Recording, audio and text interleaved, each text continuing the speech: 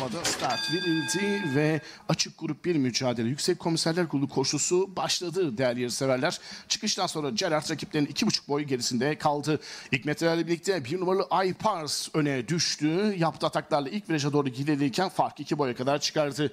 7 numaralı Boz Arslan onu yakında tutmaya çalışıyor. Şimdi 1800 geçilirken İçeriden üçüncülüğe 5 numaralı Taşan yürüdü. 1600'e doğru yaklaşırken Taşan'ın hemen dışına doğru gelmeye çalışan isim.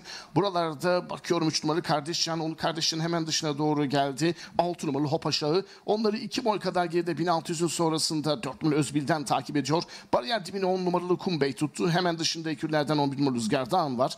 Onun 1,5 boy kadar gerisinde iç kulvarda 9 numaralı Kaşemum Kara izliyorum. 2,5 boy kadar geride 12 numaralı Tanışık. Onun hemen dışına doğru gelen 2 numaralı Canım Kardeşim. Onların da 2,5 boy kadar gerisinde son sırada 8 numaralı Gerard şeklinde Yüksek Komiserler Kurulu koşusunda safkanlar 1200'e doğru gidiyor. Karşı düzlüğün ortalarındayız.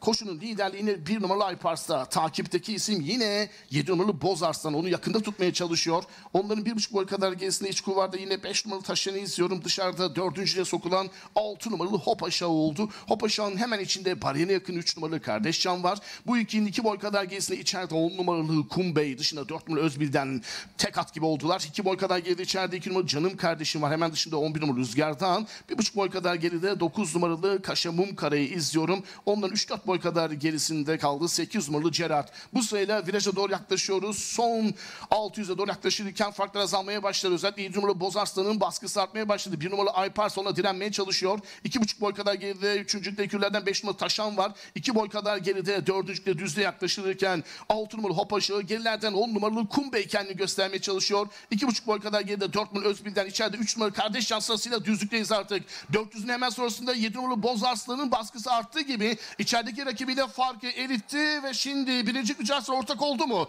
Gerilerden 5 numaralı Taşan, onun dışına doğru çıkan 10 numaralı Kumbey'de mücadeleye katılmaya çalışıyorlar. Son ikisine doğru giderken koşunun liderliği 7 numaralı Boz Arslan'da. İçeriden 1 numaralı Aypars kendini göstermeye çalışıyor. Dışarıdan 10 numaralı Kumbey de geliyor. Son 50'ye doğru yaklaşırken dışarıdan gelen 10 numaralı Kumbey içerideki rakiplerini yakaladı.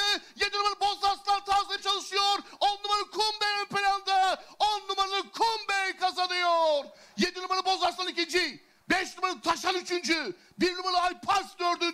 11 numaralı Rüzgar Dağı'nda 2 numaralı Canım Kardeşim arasındaki 5. kararı varış hakemlerine kaldı. 6. koşu grup 1 mücadele. Yüksek Komiserler Kurulu koşusunu Sayın Özkan Turan'ın sahibi olduğu 10 numaralı Kumbey.